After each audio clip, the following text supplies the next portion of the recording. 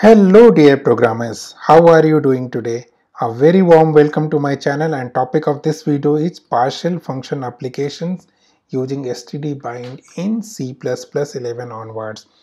This is one of the most awesome functionality provided by C++11 onwards, and I bet you that you are gonna like it a lot.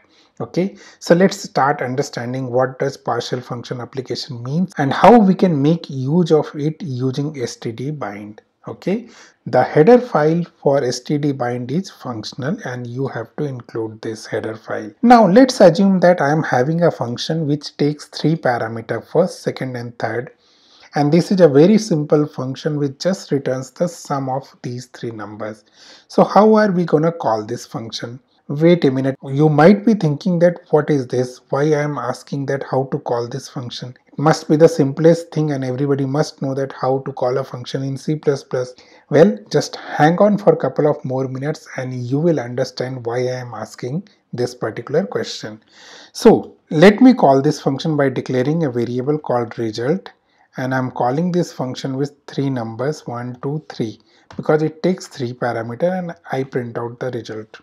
Okay, and if I go ahead and run this code, you can see that number 6 is printed over here and that's the result. One thing you have to understand that we cannot call this function by providing just 1, 2. I have to provide all the parameters of this particular function. Let's assume an imaginary scenario where you have three threads running T1, T2 and T3. And the first parameter came as a result of T1, second parameter came as a result of T2 and third parameter came as a result of T3. Which means that you have to wait for all three threads to get executed before you can call this particular function. Which means that if T1 gets completed much before T2 and T3, you have to make sure that the output is saved at a very safe place which you can use over here at a later moment of time. Now this is the problem because you not only have to take care of thread life cycle but also to take care of output of thread and have to pass it around till you manage to call this particular function. Now what if I tell you that you don't need to have all three parameters to call this function? You can call this function with one parameter or two parameters. Surprised? This is what std bind provides us, and this is what is meant by partial function application. Let's see how we can do that. First of all, you have to use a namespace called placeholders. This is also there in functional file. Now what we have to do is that instead of calling this result, let me just comment it for a while. I'll create an auto because it's easy to do that. That's why we use auto. Let's say I got the result from T1 and T1 gives me a variable called first with a value of 100. Okay. Now I can call F2 function 2 and I will say std bind. I've already included namespace std, so I can just use bind and I pass the function, this function fn, and I'm passing the first parameter but I don't have second and third parameter. What I will do, I'll create a placeholder for this saying _1 and _2.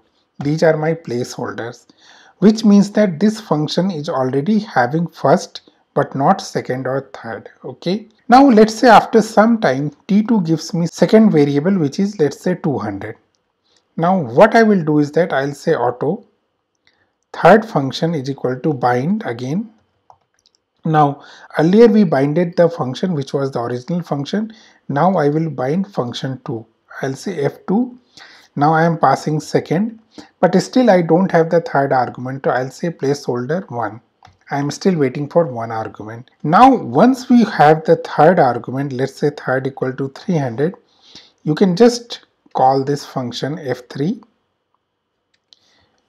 with third and just see the result.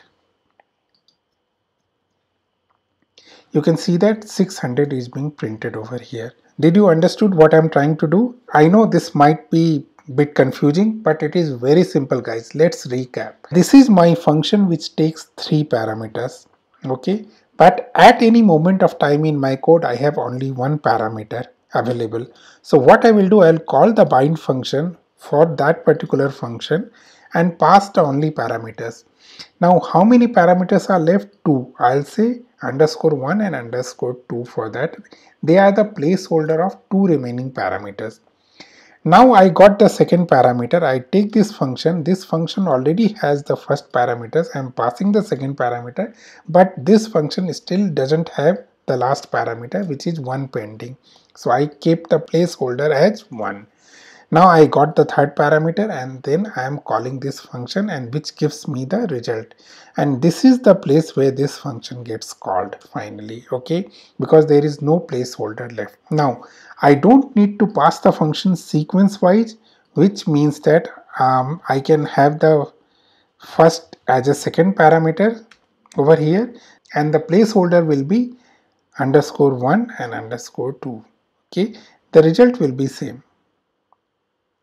So if your function is taking 3 parameters, you can receive first as a first parameter, or even you can receive second as a first parameter, or third as a first parameter.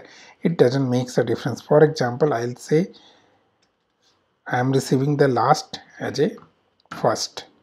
So in this particular case also you can see 600. Okay. Now one very important thing about it, that you have to be very careful about the placeholder. If I make it _1, right now I am getting 600. See what will be the output. Now the output is 500.